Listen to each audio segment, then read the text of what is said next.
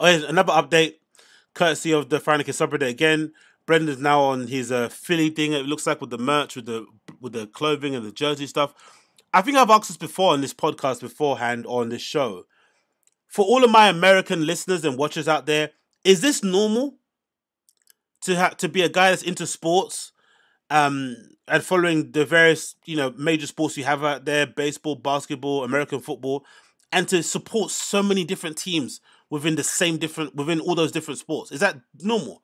I would assume if you're into sports, you might have a East Coast team, a West Coast team.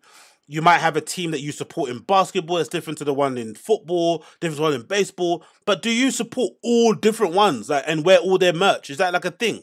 Like, unironically. It is so bizarre. He seems to have every single piece of merch from literally every franchise. Even what's that American football team that's really terrible? Miami Dolphins. He even has Dolphin stuff. Like, everything. He seems to have everything. It's fucking crazy, bro. And the funny thing also about it is that he's not even like super into sports. Again, from what I can see, he doesn't have that much knowledge on basketball. His football knowledge is pretty decent because he used to play it. Baseball is so-so. He's not even like he's a Barstool sports guy where like you can tell he legitimately spends every waking moment of his life just watching ESPN. It's not even like that. Like, I don't think that's the case. I don't know. It's just weird. I find it really strange. But anyway, who knows? People saying he's a poser. Mandy Vieira saying no, especially from New England. Eggy Mugo saying it's a franchise built on money, no loyalty. Mercia, home of the free. That's true. Maybe that's true. That's a good point. Your teams aren't really built on sporting success. It's mostly money, innit? If they get sporting success, it's for good. Brendan's job there. Cool. Fair enough. Anyway, let's continue. Here's a clip from his show, The Schaub Show. The more you show that there's issues with it, the more support you're going to get. It's like if you have a toxic Reddit that's been harassing you for 6 years, never said anything. You just assume, part of the game. It's not, though. So what, is this his new thing he's doing now? Hand movements and leaning into the Reddit and discussing it openly. He never did this purposely before. And you know what, this is absolutely hilarious too. This all started because of a trug walk and because of a DM on New Year's Eve or Christmas, whenever Kalila got that DM. And now it's turned into oh no, but those guys are bullying me on the internet. And now he's using this as a way to, like, I think personally, this is like a concert. This is like a, what's that word called? This is like a, what's that phrase people say? This is like a calculated move to make sure that they can get that subreddit shut down. Because it's happened before. Many subreddits get shut down, sometimes through copyright strikes or other things, or breaking TOS, whatever it may be on Reddit. But I think this is a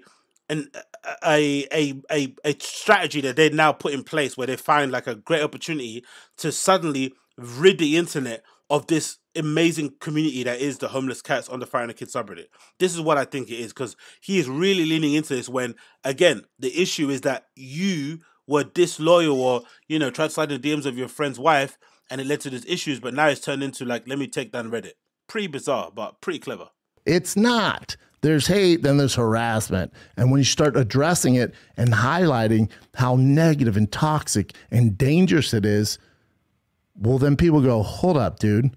This ain't right. We got to do something about this. And then you get more support. The more you show that there's issues with it, the more support. Yeah, I guess you get more support, but I guess people start asking more questions too, innit? Why are they on there? Why are they hating on there? Start reading and start finding out that maybe they've got a point. But who knows? Maybe I'm wrong. Maybe he's right. Who really gives a shit when it comes to these sort of things? Another clip here again, courtesy of the Fire and the Kids subreddit. Let's get it up on the screen. Let me zoom out, make sure it's all fitting in there so you can see it there. Let's play this. Like, if I was getting hate because I was spewing hate, if I was saying, Brian Callen's the worst comic ever, fuck him, I've only been doing it 6 years, I'm better than him. Yeah. Dude, you deserve all the hate you're getting. Yeah. You signed up for this, buddy. You're the one criticizing other comics. Have you ever heard me criticize a comic? No. Have you ever? It's funny, we've heard of you through Kalila calling other comedians to complain about women. Let's imagine what you must say about other male comics. Come on, man. Or other comedians in general who are in your profession. Come on. Lay off this stuff. And again, what do you guys think this is about? This little hand movement. What do you guys think this is? Do you think this is something he's learned in therapy? Has he been watching YouTube videos about conflict resolution or de-escalation of issues and stuff? Or is this just like a manipulation tactic that he's just found buried deep down inside of him? This whole open hand on the chest thing. That's not nice. Is that nice? That's not nice. Is that nice? Like, what is that all about? Clearly, it's a tactic to kind of gain sympathy and to make it seem as if like he's empathic or whatnot, isn't it, right? Hand on heart, I don't have a truck. I've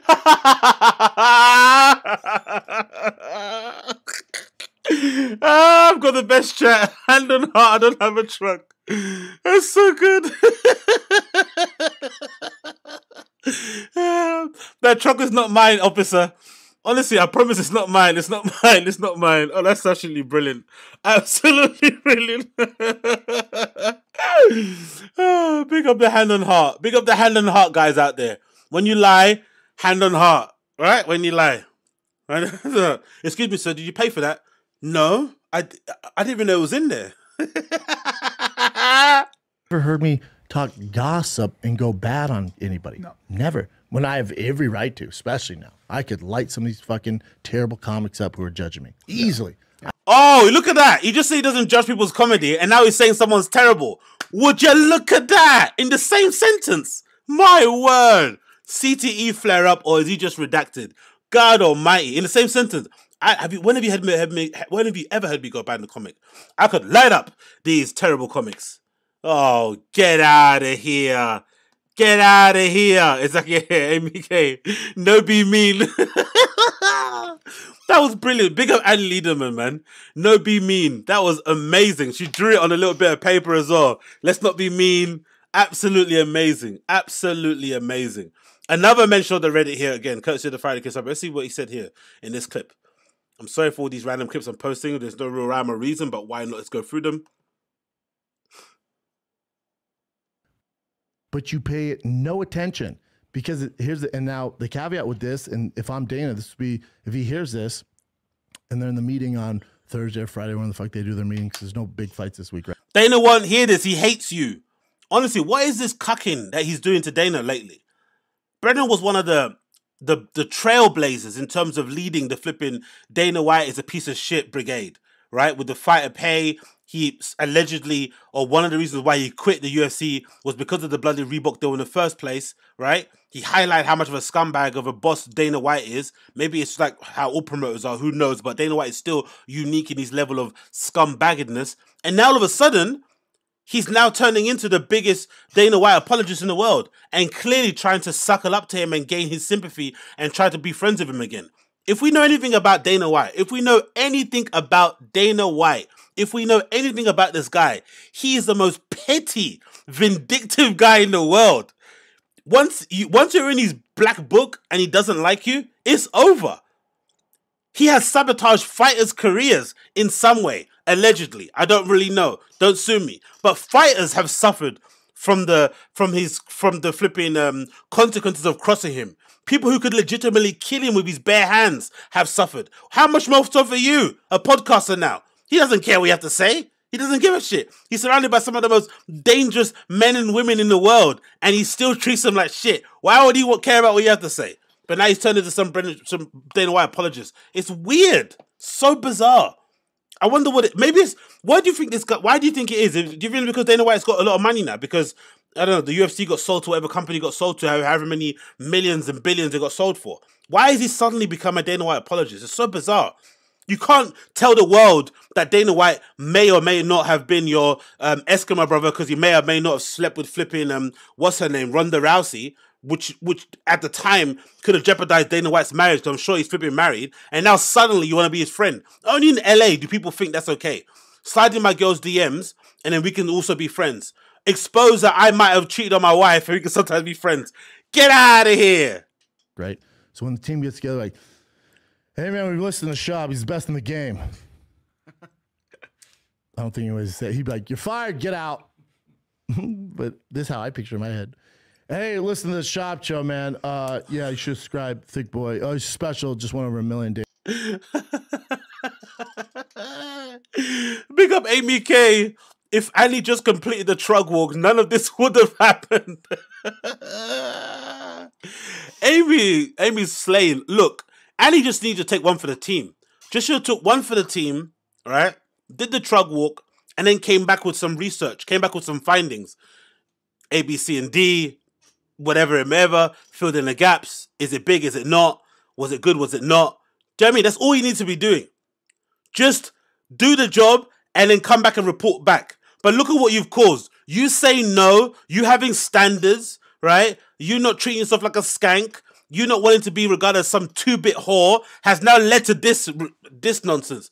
Are you not ashamed of yourself? Why couldn't you just whore it up for a second, eh? Just let yourself go. Be like, you know what? Fuck it. It's a Trug. It's white. It's got that new black interior. He's got a good sound system. It's got neon lights on the dashboard. Fuck it. Let's go. How bad could it really be? How bad could it really be? Let's just give it a go. Come on, Annie. Come on. You never know. He could get you booked on Just for Laughs. He knows Rogan. Okay, cool. You like Rogan, right? You want to be on Rogan? Yeah, come on. Let's go for the Trug walk. Just do it. But no. Annie has standards. And he has class, right? And he has standards and class. Ha ha ha. Okay, amazing. You've got class, you've got standards. You hold yourself up to a certain level. Woo-hoo-hoo.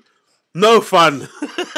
I just can't get past the idea as well of saying to a girl, do you want to walk me to my truck? Oh, that's like the horny level of like, do you want a drink? Maybe because I don't own a car. So I have to ask a girl to walk me to my bus stop or something. But I've never in my head, that's been a thing to say to somebody. Even if you hook up with somebody, you end up hooking up with them in the toilet. You don't say, do you want to walk me to the toilet? You just take them to the toilet or you go together. Do you know what I mean? It's not like you're like, hey, would you like to walk me to the toilet so I could finger you in the cubicle? You don't say that. Do you know what I mean? You just try and lead into that moment, but you don't like say, hey, Trug walk me. Trug walk. I can't talk. Welcome to my truck. Can I get a Trug walk? Anyway, let's go. Yeah, he's crushing it, man, even though you've tried to kill him. Yeah, so he was saying that you've done all this stuff. He's giving you so many compliments, man. Then he went on this weird rant about how he has streaks in his underwear at 39. Sorry, that's besides the point. But he was saying to leave your mark on the sport, you got to fix judging. That's the last thing you have to do before you sail off in the sunset and they build a statue of you. And he made something up like he knows who's going to build the statue, but they're waiting till he fixes judging. I think he's full of shit there. His Reddit says he's full of shit. Anyways, so you need to fix judges, what he's saying before you retire. Oh, he's trying to be funny. I was like, what is this? Why is he doing this whole like ramble thing? Anyway, look. At least, look, I'm not going to begrudge the guy too tough. At least he's trying. I've been bemoaning this guy for not trying to be funny and always trying to be serious and trying to talk like he's some sort of, like he's got any idea on world issues and politics and all that stuff. Now he's trying to be funny. I'll let him do his thing. But that's bizarre. Now he's trying to be Dana White's best friend. All right, buddy. All right. Whatever.